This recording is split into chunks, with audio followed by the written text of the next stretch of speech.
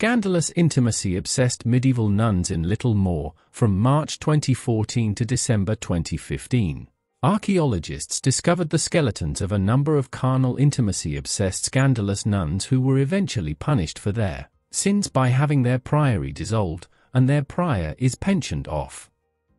The team of archaeologists from John Moore Heritage Services discovered the skeletons of a total of 92 nuns at Littlemore Priory in Oxfordshire, dating from the time the priory was founded in the 11th century to its dissolution by Cardinal Wolsey in 1525.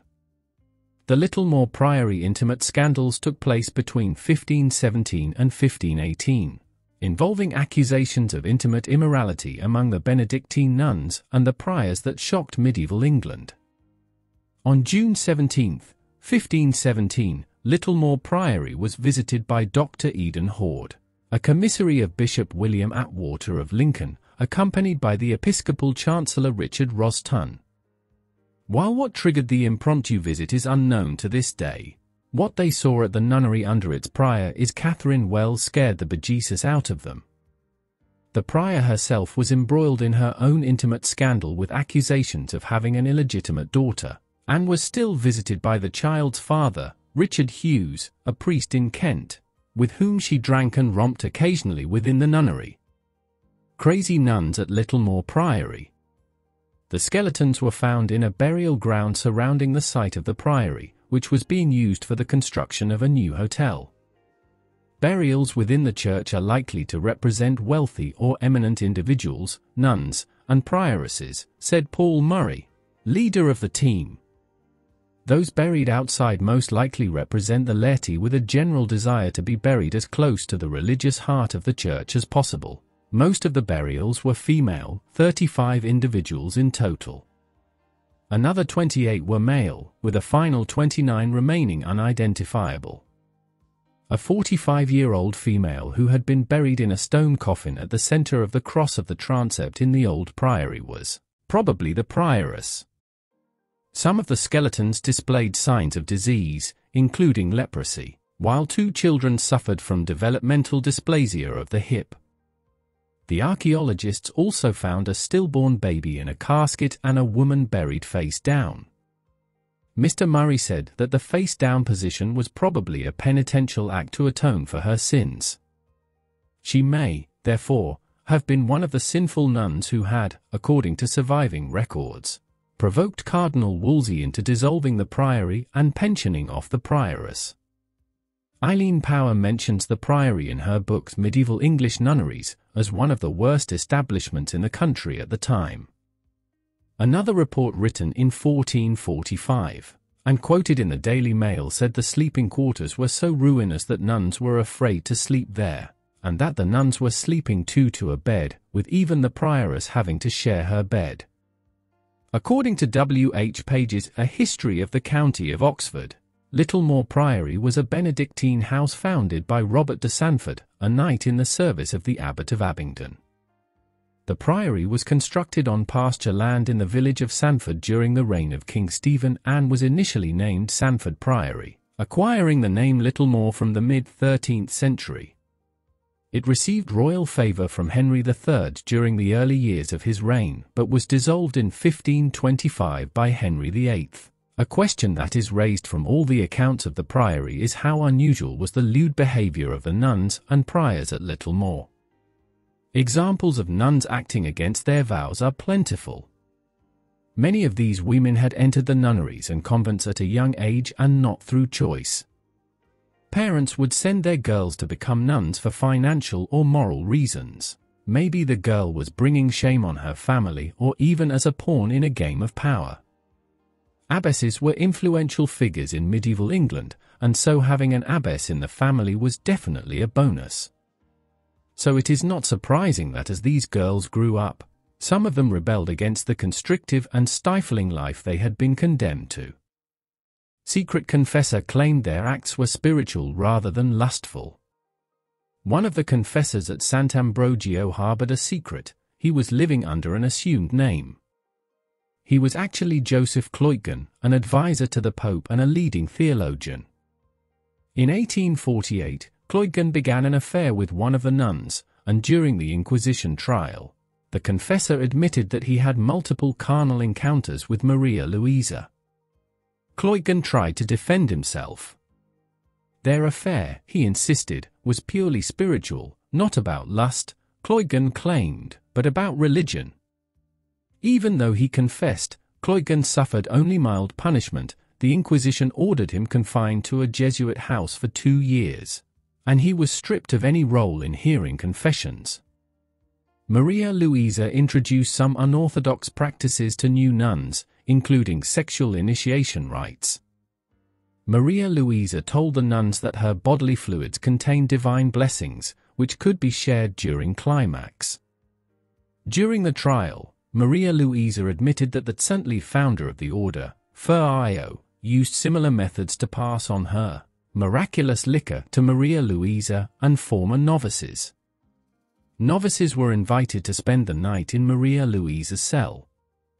If any of the nuns complained about the rituals, they mysteriously took ill and died. Princess Katharina von Hohenzollern-Sigmaringen was widowed twice by age 36. Rather than remain in her native Germany, the princess became enamored with Rome's convent of Sant'Ambrogio and decided to become a nun. Not long after, however, the princess uncovered some suspicious behavior and soon feared for her life. The princess smuggled out a cryptic letter that simply read, "Save me." After she discovered the abbess's illicit and controlling behavior, she believed Maria Luisa was slowly trying to kill her. During the Inquisition trial, Maria Luisa was accused of participating in lesbian encounters, venerating a false saint, and murder. But one crime in particular stood out during her trial.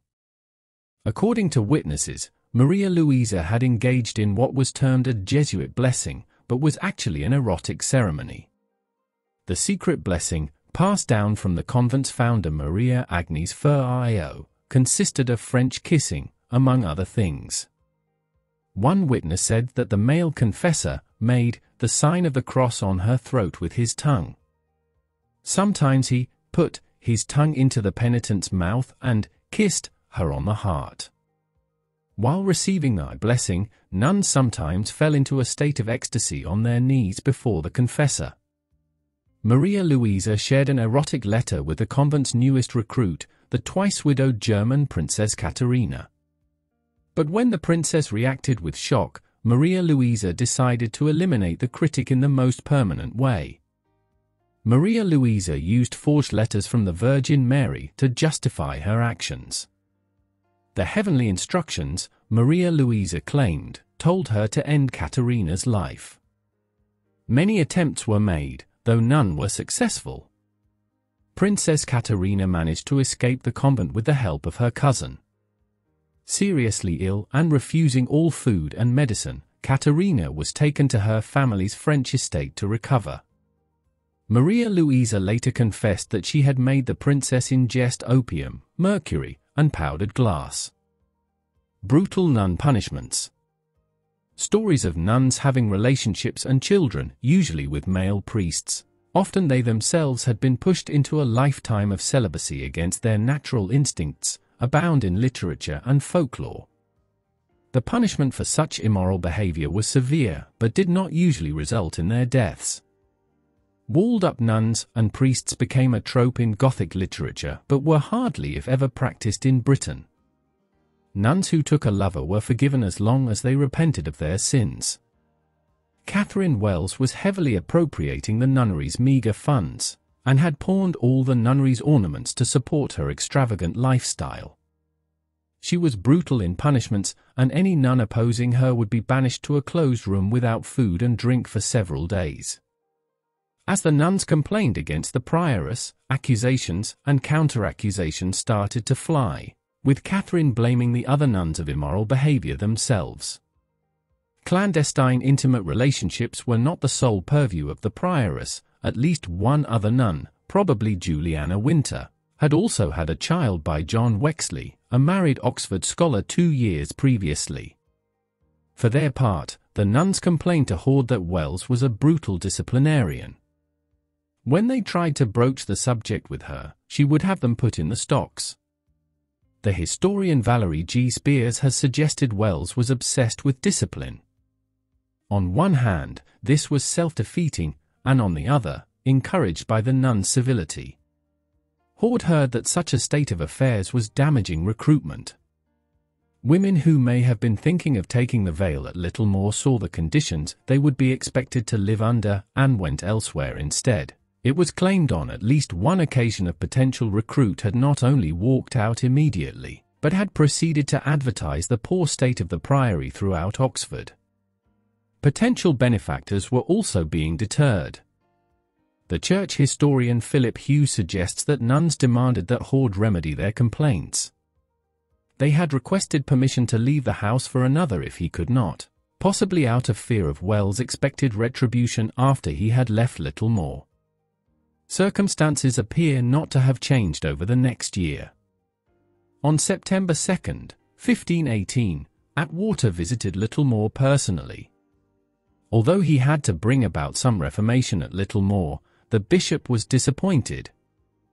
On this visit, Wells complained to him that nuns refused to obey her.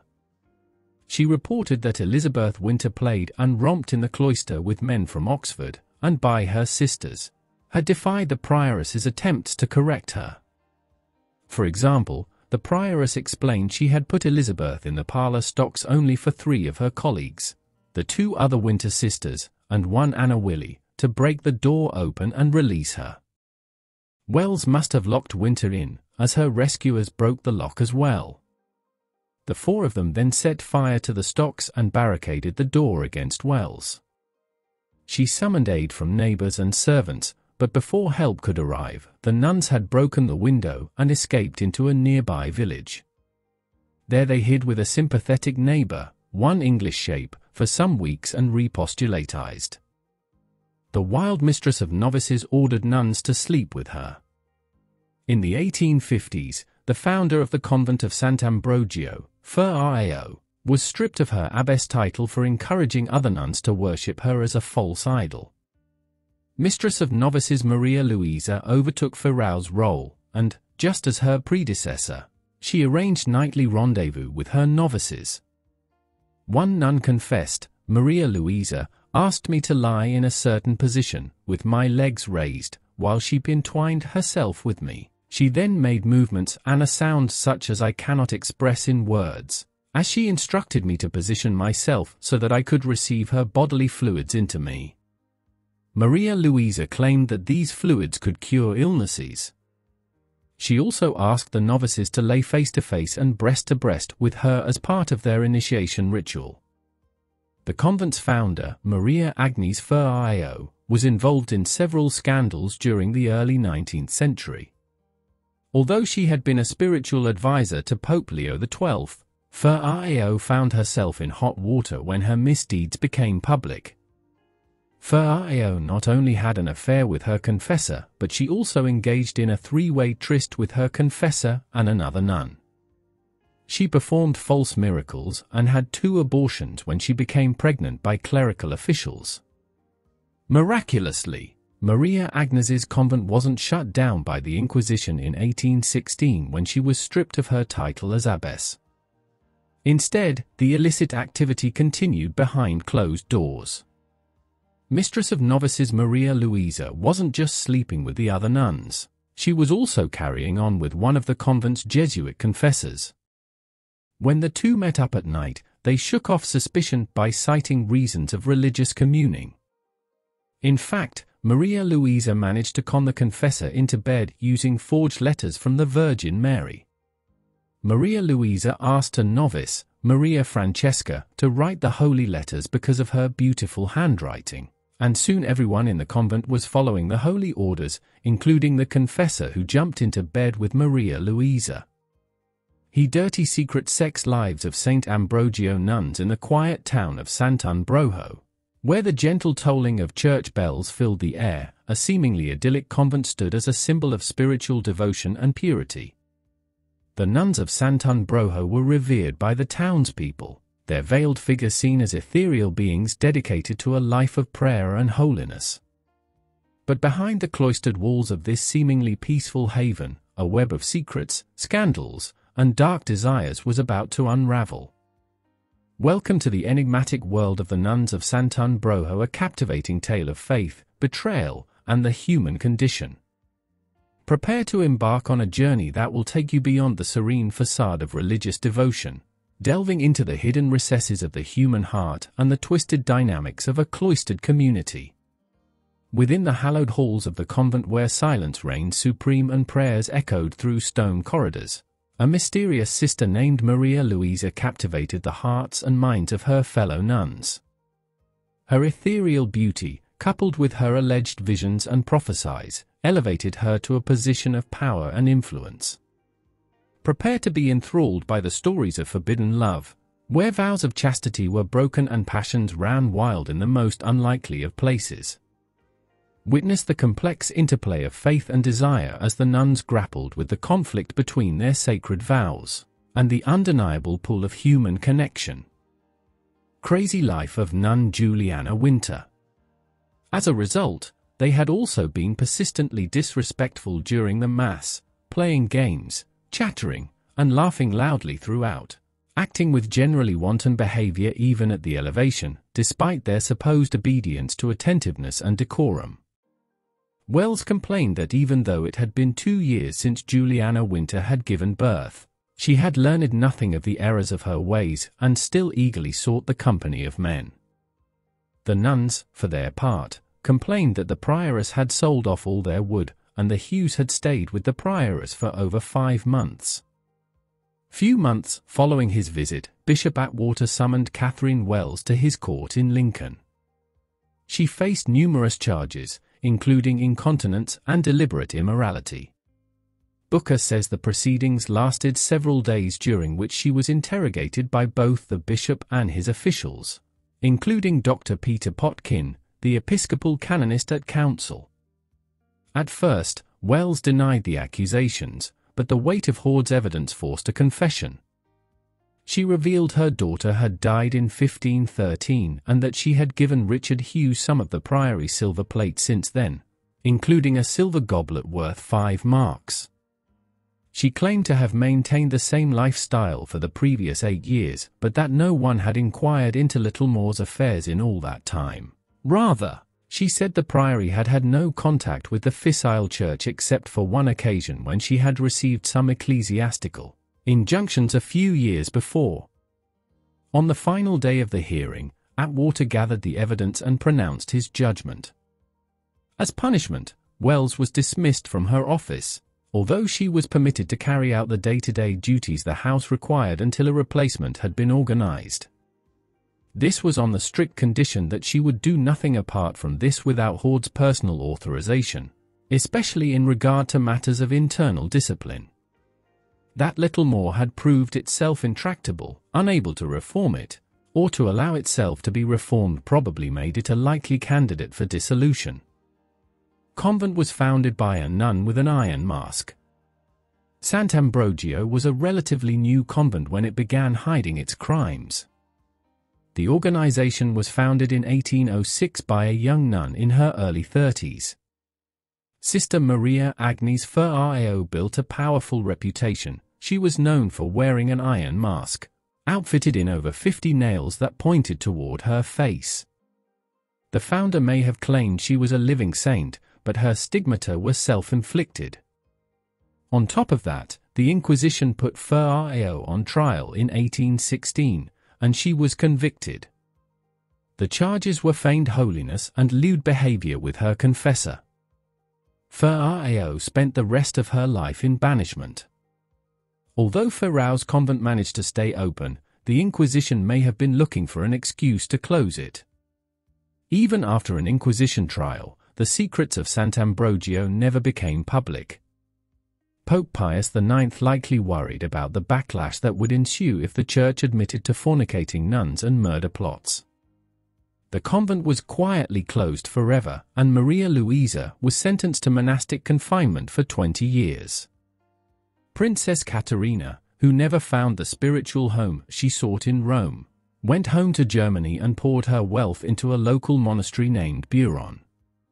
Pope Pius IX stepped in when he heard of Princess Caterina's denunciation, though he also helped cover up the entire scandal.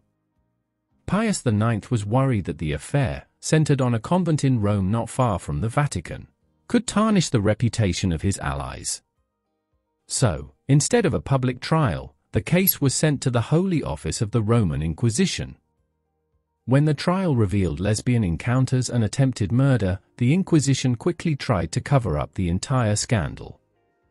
The convent was closed, the abbess was sentenced to 20 years of confinement, and the men involved were each given 2 years in prison. Once upon a time in the small town of Sant'Ambrojo in Italy, there existed a convent that held a dark secret. The convent known as Sant'Ambrojo was home to a group of nuns who were revered for their piety and devotion to God. Little did the townspeople know, behind the cloistered walls, a web of corruption and scandal was unraveling. At the heart of the story was Sister Maria, a young and innocent nun who had recently joined the convent. She was captivated by the serene beauty of Sant'Ambrojo and the devoutness of the nuns. However, as she delved deeper into convent life, she began to uncover a series of shocking events that would shake her faith to its core. It all began with whispers and hushed conversations that Sister Maria overheard in the corridors. Tales of secret affairs, forbidden love, and even murder circulated among the sisters. Intrigued and filled with a mix of curiosity and trepidation, Sister Maria embarked on a quest to uncover the truth. Her investigations led her to Sister Agnes, a mysterious and enigmatic figure within the convent. Sister Agnes possessed a charm and charisma that drew people to her, but Sister Maria sensed something dark lurking beneath her facade. Determined to unravel the truth, Sister Maria befriended Sister Agnes, gaining her trust and uncovering the secrets hidden within the convent's walls. As Sister Maria dug deeper, she discovered a clandestine network of relationships and scandals involving the nuns and even the convent's priests. Lust, jealousy, and power struggles tainted the once pious atmosphere of Sant'Ambrojo. Sister Maria found herself torn between her duty to the Church and her desire for justice. As the scandal unfolded, it became apparent that the web of deceit extended beyond mere romantic entanglements. Darker secrets emerged, revealing a world of power struggles, manipulation, and even murder. The nuns' actions were driven by a hunger for influence and control, as they plotted against one another in a bid to rise to positions of authority within the convent. In their quest for power, the nuns resorted to heinous acts, including poisoning their rivals and engaging in occult practices. The convent, once a symbol of spiritual solace, became a hotbed of treachery and wickedness. The town, shocked and appalled by the revelations, struggled to reconcile the actions of those they had held in such high esteem. With each revelation, Sister Maria's faith wavered, but her determination to expose the truth grew stronger. She sought the help of a local journalist, Giovanni, who shared her belief in the importance of shining a light on the corruption within the Church.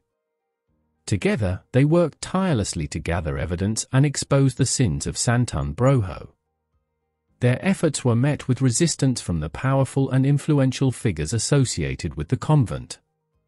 Threats and intimidation followed their every step, but Sister Maria and Giovanni remained resolute. They knew that the truth must prevail, regardless of the consequences. Some files in the Vatican archive uncovered the scandal. For decades, the Catholic Church hid the scandal at Sant'Ambrogio.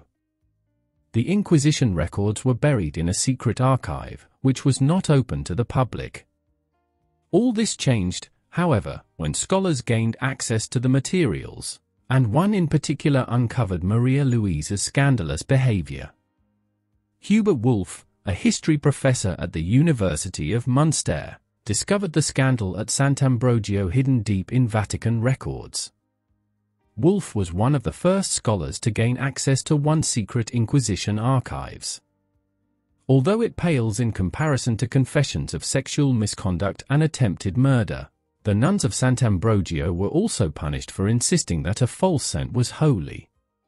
Maria Agnes Ferraio, the founder of Sant'Ambrogio, who was called a false saint by the Roman Inquisition, was honored behind convent walls. Princess Katerina was horrified to learn of the illicit worship. They showed me her scourges and other instruments of mortification, and told me of the 3 pounds of raw flesh that fell from the mother after a single flagellation. They always praised her extraordinary virtue, the princess confessed. In this convent they don't even blush when they proclaim the holiness of Sister Maria Agnes. She surpasses almost all other saints. As the case of Sant'Ambrogio was personal for the inquisitors, that the convent was targeted during the Inquisition is no surprise. The nuns of Sant'Ambrogio vocally attacked the Inquisition. The Catholic institution had ruled that the convent's founder, Maria Agnes Ferrao, was guilty of false holiness, but inside the walls of Sant'Ambrogio, the nuns loudly proclaimed that the Inquisition was wrong. To these nuns, Agnes Ferrao was a saint, and they collected relics such as her clothes, embroidery, and images of the woman. They named their founder her joy, her treasure, the brightest of her stars. In a dramatic climax, the scandal of Sant'Ambrogio was brought to light. The secrets that had festered within the convent for years were exposed, causing shockwaves throughout the town and beyond. The nuns of Sant'Ambrogio, once seen as paragons of virtue, became figures of disgrace and shame. As the scandal reverberated throughout the town, the repercussions were felt far and wide. The revelation shook the foundations of the convent, the church, and even the faith of the townspeople. Many were left questioning the institutions they had once trusted implicitly. The aftermath of the scandal led to a thorough investigation into the practices and management of the convent. Church officials sought to restore trust and ensure that such atrocities would never occur again. Changes were implemented, including stricter oversight and transparency within the convent. Involvement of outside authorities helped to ensure that justice was served. The convent underwent significant reforms, and those responsible for their actions faced consequences for their sins. Sister Maria, now disillusioned with the corruption she had witnessed, made the difficult decision to leave the convent and seek a different path. The town of Sant'Ambrogio, once known for its religious fervor, now found itself grappling with the aftermath of the scandal. Some individuals turned away from the church, disillusioned by the actions of those who were supposed to be their spiritual guides. Others, however, saw the scandal as an opportunity for introspection and renewal of their own faith. The scandal also prompted a broader conversation about the role and power dynamics within religious institutions. Questions were raised about the authority bestowed upon individuals within the church and the potential for abuse of that power. It sparked a movement for greater accountability and transparency within religious organizations, urging them to uphold their sacred duty to protect and guide their followers. For the nuns involved in the scandal, their lives were forever altered. Some faced legal consequences for their actions, while others experienced deep remorse and sought forgiveness. The scandal shattered the illusion of sanctity that had surrounded them, forcing them to confront the consequences of their choices. As the years passed, the scandal of the nuns of Sant'Ambrogio gradually faded from the public's memory. The town and the church worked to rebuild trust and restore their reputation. Lessons were learned, and steps were taken to ensure that such a dark chapter in their history would never be repeated.